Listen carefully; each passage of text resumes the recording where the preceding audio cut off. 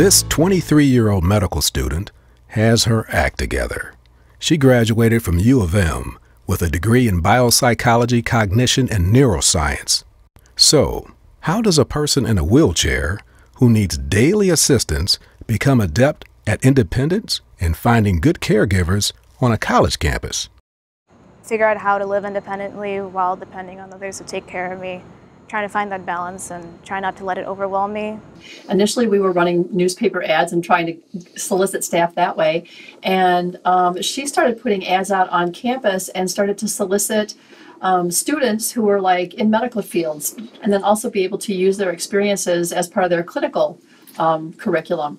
I wasn't really nervous because I had a good feel that Life Center had a good hold of it, because they motivated me and they told me that everything will be fine, and I took that dear to heart.